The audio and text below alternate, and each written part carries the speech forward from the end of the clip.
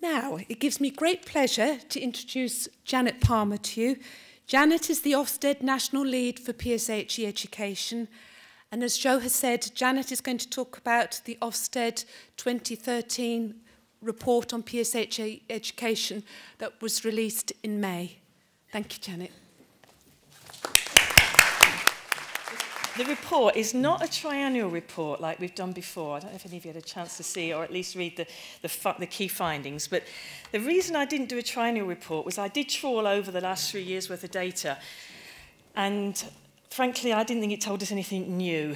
And I'd actually changed things and made them a bit more rigorous in the last 12 months. So I thought I'm going to base it on that. And in that rigour, the main thing I wanted to do was actually talk to children more. Not find out what they've that I'm told that they're covering, but what they've actually learned. I'll talk about that a bit more later, about assessment. Talk to children, you find out. And I also wanted to get children's voices more by including in this an online survey of young people. And so their voices come through the report, which again, I think is really important. So that was the sample. It's not enormous, but it is representative. That's the main thing. It totally covers all types of schools right across the country equally, rural and urban, small, large. It covers all of the types of schools, also in terms of their grades that they might have received at their Ofsted inspection for Section 5, except Grade 4. We're not allowed to go into schools that are in special measures, but it covers all the others. So let's look at some of the key findings. Okay. So it's the main ones, really. I said it wasn't good enough, because it was good or better in 60% of schools, but it was requiring improvement or inadequate in 40%. I mean, that's just, it's not good enough, is it? I don't think it is anyway. So that's the title I gave it, and I got away with it, so I was quite surprised. SRE is the bit that always hits the headlines. That was the second bullet point there, because it required improvement in a third of schools. Now, I'm going to go on to argue about how important SRE is. So the fact that a third of children are not getting it, getting good SRE, or sometimes any at all, can't be good enough. And what I was tending to find was getting a different story from primary schools and secondary schools. In primary, where it was inadequate or required improvement, it was usually because they didn't really do the sex bit, they just did the relationships. And in the secondary, it was the other way around. They just did the sex bit and they didn't do the relationships. So that was what the children said. That was their biggest concern. So that's quite interesting. In one school, I'm going to give you an example of a school with inadequate PSHE in a primary school. You might have come across this. The pupils got 2 hours of SRE in the last week. In fact, the day before the last day of term in year 6. You know, in fact, that even happened, this was a school I went to, I've discovered it also happened at my nephew's school as well. I mean, way too late if you're experiencing puberty for a start, isn't it? Particularly for some of the girls. And they couldn't ask any questions. You know, obviously the teachers didn't want to ask any questions. Last day, we're all having a party, don't ask me any questions. You know? So that was a bit worrying. And with the secondary, the main opinion of the students there, I said that they weren't discussing feelings, but it wasn't just relationships. They wanted to discuss sexual and emotional feelings, controversial issues like sexual abuse, homosexuality, pornography.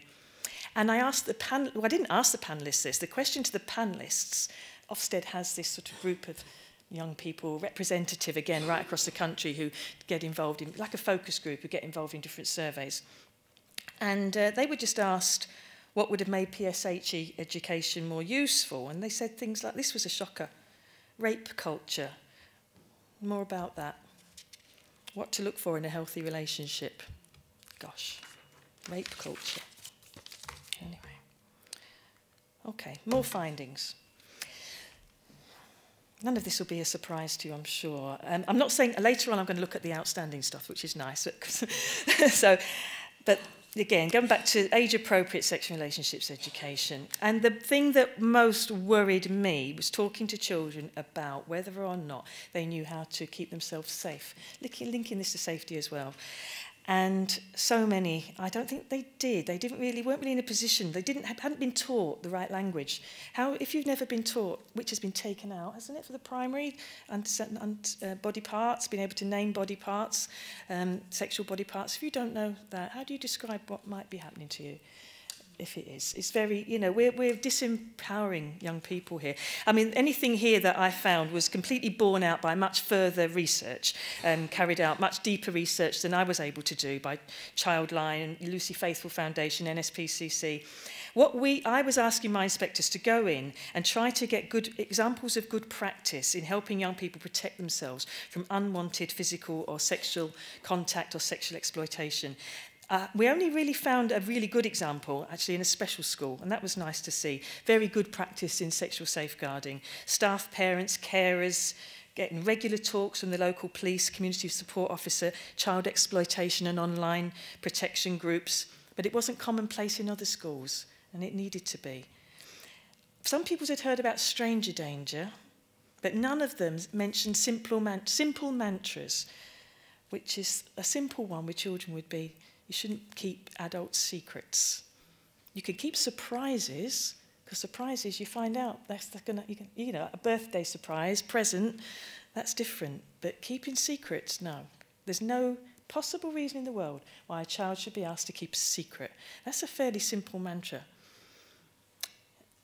And I mentioned about not knowing the proper names of things. Let me move on. Listening to staying safe again. About half of the pupils, half of the schools, they'd receive lessons about staying safe. But what worried me, they'd receive lessons, but only in the better schools had they had a chance to practice the skills that you need to apply the lesson. Negotiating your way out of a risky situation, role-playing ideas, getting those, you need, don't you, those assertiveness skills to stand up for yourself and get out of a difficult situation. The other thing about applying what they'd learned was about applying security settings. I know there's going to be a lot more work on this online, but I spoke to children in primary and secondary schools who had learned about, oh yeah, we've learned about applying security settings. How many of you have done it? No, most hadn't that I spoke to, hadn't actually done it, or they hadn't updated it, or they knew how to do it, but they hadn't bothered. So there needs to be a lot more work done there. Another thing, I'm going to mention this about safety as well. Other people might not think it's a safety issue, but I think it is. Issues to do with body image. I think that's a safeguarding and a safety issue as well. I saw one really good lesson on this. It was a group of, I think it was year 9, and they were discussing physical and mental health implications of image manipulation. It was an ICT lesson, fantastic, ICT/PSHE lesson, looking at airbrushing of images, before and after airbrushing of images, to advertise, to portray the perfect body image. And it was an eye-opener for most of them that these weren't real people. You know, you can't possibly live up to this image because they don't exist. And in terms of mental health, which is an issue that came through a lot from the young people, I'll come back to that in a moment, issues of mental health are really uppermost in their mind, that they wanted more work on this. And lack of information about their human rights. This is a safety issue as well, and the protection in law. One of the things that I mentioned in the report, again, I didn't have a huge amount of evidence, so I drew on evidence from the Home Office, was about the 24,000 girls under the age of 15 in the UK today who are at risk of female genital mutilation. And we don't discuss it in schools, or hardly at all. So where do they know where to go? How do they protect themselves? How do they not keep adult secrets and express their fears and get help? To date, there have been no prosecutions. It's illegal in this country. There have been no prosecutions to date, however. And if anybody thinks, well, it's cultural, well, I would compare it to foot binding. That was cultural as well. And it was very similar. But you could see foot binding, and it was horrific. And it hobbled a woman, so she couldn't run away. This is just another way of hobbling women, but hobbling them sexually. And it's hidden, but it's no less abusive as foot binding. So it's something that we really must get to grips with. And PSHE, where else, is going to be the place where it's going to be discussed. Let's move on. So what do the children say? I've put some of their quotes through it. These are quite interesting. About safety. Lessons should be aimed at ensuring the pupils know what they can do to keep safe. Yeah. I think it would become more useful if you were given examples of what you might come up against. I think you should be taught what to do and how to react to different situations. Another worrying one. How about something on sex abuse? My question here is, how engaged are young people in your schools in actually deciding what should be in the PSHE curriculum? They know what they want, they know what they need. They know what they need more than we do. And a good curriculum will be one that has been constructed, I think, with the young people's voice in there. So, economic well-being. Knowledge and understanding of budgeting and economic enterprise. That wasn't too bad. It was better in secondary schools and primary schools, as you might expect. It was also much better than the last time we'd looked at it in 2008. So 2010 report. It was much better than that. We've got a careers guidance survey. I've been involved in this, looking at good practice in careers guidance since the changes to the funding. And that's due to be published, I think it's this month or July. Very soon, anyway, very soon. I'll mention just again a bit of good practice on money management in a primary school that I went into. It was really nicely done because the pupils gained their knowledge of financial matters and money management through these mathematics-themed weeks. They are, maths and PSHE. Very good. But it included, what it did, of course, they ran a tuck shop and they had all these different tasks about prices and profit making. And they also had to understand the difference between debit and credit card transactions and do these pretend credit transactions and things. So they got quite a good understanding that way. And in the survey, most of the pupils in the survey wanted more on money management and careers. Even though it had come out fairly good, they still wanted more. Okay, more findings. The teaching. It fits in really with the overall message, doesn't it, really, about requiring improvement. Teaching required improvement. Well, why? It's no surprise, is it? The second bullet point, too many teachers lacked expertise. There's still no funding for initial teacher training for PSHE, and until the subject becomes statutory, there isn't going to be. So it's still a consideration that kind of anybody can do it. You know, you're a geography teacher, you can have a go. Because this is what happens. It results in, as I've said here, topics such as sexuality, mental health, domestic violence being omitted from the curriculum. Wherever I went in, or my team went into a school where we found the curriculum sometimes looked better than it actually was. The curriculum often looked good, but when you talk to the children, whole chunks of it hadn't been taught. And it was because the teachers really didn't have the confidence, the skills, the backup, the support to be able to do that effectively. And I don't blame them for feeling nervous about it. The last point there, subject-specific training and support was often inadequate. In 20% of schools, they'd received none. Heaven's sake. You know, and in none of those schools was the PSHE good. It's not a surprise, is it?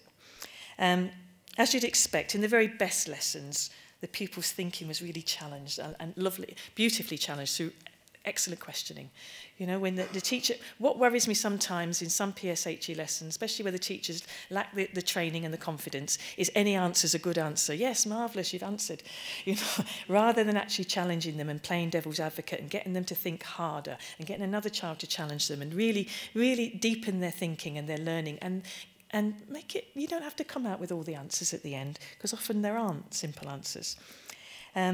I'll give you another example of a really good lesson that was it, because one of the things here I put about using resources really well.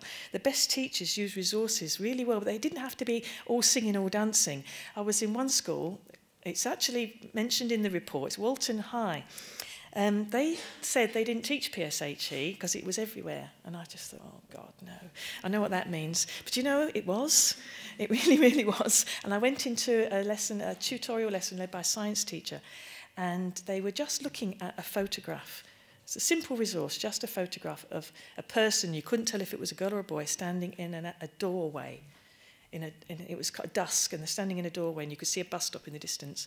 And they just got them thinking about how you might be in a vulnerable situation and what you might do if that were you. Who might that person be? Could it be you, or could it be somebody waiting to jump out on someone, or could it be someone who was lost or hiding? And if you were in that place there, what do you have to make sure if it were you? And there's the bus stop there, and what does it mean? And they went through all, the children, it was superb. They went through all different ideas, and they talked about how important it would be to make sure your phone was charged, to be careful not to walk down places unfamiliar. And they knew it all, but they had to talk it through with each other. And the only resource was just a simple photograph. And it worked really, really well. Okay. More findings. That's what I said. The weakest aspect was assessment. It's a tricky one. What I found really was, it wasn't just that, it was the assessment was weak, much less robust than for the same children in other subjects, even if the teacher taught them in other subjects. But also, the expectations quite often were lower for that child in that subject than in another subject. I saw work of a child whose the PSHE teacher was also the history teacher, and what I did and got my team to do was to ask to see the child's history books, and you would see this fantastic work, beautifully marked, piece of PSHE work on a scrap of paper with a footprint on it, you know. And you thought, no wonder the children have a negative view sometimes, the subject, because the teacher wasn't putting the same amount of effort in. Or they just had, it was just a different version, or maybe it didn't think it mattered so much. They were the history teacher, that was their main thing anyway, so they maybe had no choice and had to teach PSHE. But about assessing learning, I don't think it matters how you assess the learning, but you do need to know whether or not they've understood. The simplest way is to ask them. Really, just ask them. Through questioning, you don't. If you want to do a pencil and paper test, do one. If you want to do a project, if you want to have children teaching other children, all kinds of ways you can do it. But I find the best way is just to find out by asking. Ask at the end, go through the key points at the end of a module to find out if they've really learned it. Have their misconceptions disappeared, or have they still got them? And make sure you don't just ask the usual suspects, and find imaginative ways. But it doesn't have to be the same as you assess other things. It's a different sort of subject, but you do have to know. You've put in all this time and effort in. Did they learn it? You need to know. So, and not just what they've covered. Okay. So again, what did the children say? Oh, interesting. I think PSHE should be taught by a teacher in that field, rather than the teacher who doesn't know anything about the subject, but still tries to teach it. Most of it's doing worksheets, you don't learn much. In most years, we just covered work we've done in previous years. I want to talk about that, actually, because I found one of the questions that I would ask if I've seen children doing 5 a day again, you know, they probably did it in year 3, they're doing it in year 6, they're doing it in year 9, you know. Quite often, though, I'll watch a PSHE lesson and say, in year 9, say, could they have done this in year 7? And if the answer is yes, then it wasn't challenging enough, was it? You know? And sometimes I think people in secondary schools will be surprised at the level of work they've done in primary sometimes.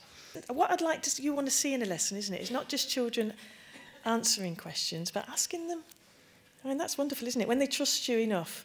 Again, one of the outstanding schools I've mentioned in the report, it was a Catholic school in Stevenage, I think it was. John Henry Newman, I think it was. That was lovely. The kids so trusted their teachers, they'd ask them anything. And if the teacher didn't know, they'd find out for them. It was lovely. Let me move on. Curriculum. Curriculum was good or better in 2/3 of the schools. I'm not saying there's only one way to teach PSHE, but what we found was it was most coherent and comprehensive where it was offered as a discrete subject. It can be taught in other ways as well effectively. It's just a lot harder. Where I found there was a problem at Key Stage 4 in some schools, where it wasn't taught discretely and it was picked up in other subjects, at Key Stage 4 it often depended on whether or not the child picked particular options. If they'd picked business studies and health and social care and one or two other, and sometimes even history, if they picked up subjects like that, they were likely to still be getting their PSHE, but if they didn't, they might not be getting anything if there was still a reliance on those subjects. So that's not me. More findings. I better move quickly, hadn't I? I also concentrated a little bit, which we hadn't done before really, on those, because when I go into schools, they do say, well, we do all these other extracurricular things that contribute to PSHE. And it's true, they do. And we found that to be, where it was happening, it was really, very good. But what I think you need to make sure you do, and this is good, go back to your schools and say this is really, really good evidence for SMSC when it comes to your Section 5 inspection. You really need to convince the inspectors, but you need to do it anyway, is to monitor who's doing all this extra stuff. Is it all the usual suspects, the usual 50 kids that do everything? And do you know who's not taking up things, who's not getting engaged and not being involved in all these different opportunities to contribute to the school? And why are they not? And find ways of making sure that they all do. leadership and management. It's just over half of it was good, just under half wasn't. It was key to whether or not the PSHE was good, as you would imagine. Back to training, it wasn't just teachers that weren't adequately trained, leaders weren't adequately trained either. PSHE subject leaders often hadn't had any proper leadership training, particularly in primary schools. And the main problem I found, they didn't have given time, didn't have the proper training, didn't have time to meet with a team in secondary schools certainly, and weren't given proper time to monitor and evaluate the quality of teaching and learning. In these, 20% of the schools were outstanding for PSHE. And that was where, to be honest, the head teacher saw it as an absolute priority for the school's work. It was at the heart of the school's work. The teachers were well trained. They had an accurate view of their strengths, where they needed things they needed to work on. And the curriculum was also regularly reviewed by pupils and staff and parents to make sure that it was relevant. Now, they were the main findings of the first part. I'm just going to, in the last 5 minutes, talk about the second part of the report, because it's something you can go away and use now if you choose. The second part of the report, you could use to sort of see where you think you are. I just wrote about characteristics of those outstanding schools. We had 12 out of the 50 were outstanding, and these were the characteristics in common. And then I mentioned the characteristics of those schools that required improvement or inadequate. I'm just going to look now at the outstanding, because it's nice to finish on a high, isn't it? Those pupils demonstrated excellent personal social skills, what you'd expect, and they shared a sense of pride. We saw all of these things in these outstanding schools, and I said before, and everybody was involved. It wasn't just the usual suspects. That was the main thing. This was a nice one. The pupils in these schools could really describe what they'd learned. They could really articulate it with maturity, with enthusiasm.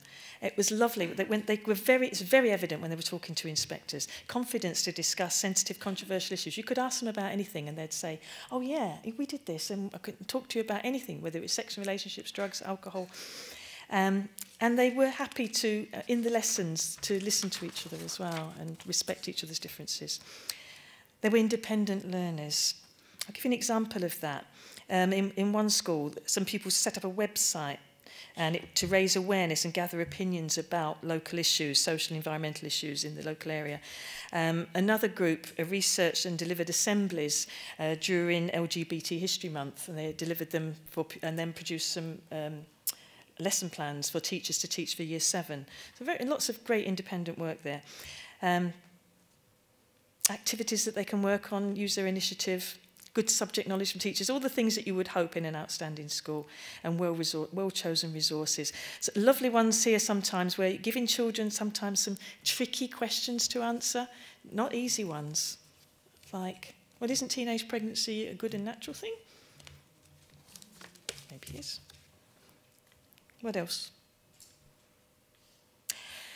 Yeah, it wasn't one size fits all. You did make sure there really was an opportunity for children to be challenged. You saw that in the best schools. It was great. I'll give you an example. Year 3 class, fabulous. Year 3 class, different ability groups working with various levels of teaching support. There were actually two TAs and a teacher in the classroom. And the question they had to explore, and they went for a complete range from a child with very severe Downs to some extremely smart little cookies there. But they had to look at the question of how to ensure a new child joining the school could make friends. And some of them, the ones that were the least able, were focusing on how they would feel themselves, and the teacher helped them with emotion words, and they had to point to the words and guess them in Year 3 to think about how they might have been helped. But others were really exploring a whole range of different scenarios of different types of children who might come, a non-English speaker, a deaf child, a disabled child. By the way, these Year 3, they were brilliant. They all signed anyway, because there was a deaf child in the year, so all Year 3 signed. So it was fabulous. But so you had an idea of the way they were stretched in all different ways in that class. It's excellent. And the other 2 points really is about the importance of ground rules. It's the first thing you learn when you're training to be a PSHE teacher, isn't it? That's what keeps you safe and keeps them safe. And so many teachers who go into this without proper training don't realise that, and you learn the hard way, don't you? Other issues? I'll be really quick, honestly. This is just the outstanding. It should say teachers used to questioning. I noticed on the train I'd missed out the word. Teachers used to questioning. I mentioned that before. I mentioned assessment, innovative, creative curriculum, regularly reviewed by pupils. They will tell you what they need. They really will. And you really ought to have some bespoke SRE and bespoke work for pupils who are in challenging circumstances, those with special educational needs or disabilities. It needs to be channeled and needs to be tailored to their needs. Nearly finished. Enrichment programme, we've mentioned that before. Monitoring and analysing the take-up. All the best schools did that. And then the bit I mentioned before about school leaders. They champion PSHE. They're trained. They monitor. You might want to have a look at or if you get a chance to look at the report, do that. Or you might want to have a look at the PSHE website. See, I've nearly finished. For good practice reports, because some of them are mentioned in the report. But have a look on, if you go to Ofsted, PSHE, our expert knowledge, you can find all the good practice reports on there, which are really helpful. We plan, I'll talk to you about this later, to do some work with the PSHE Association and maybe Public Health England as well, to provide a good practice guide, which hopefully we'll be launching this time next year. And I say, meanwhile, have a look at this part B when you see the report and use it in your own schools.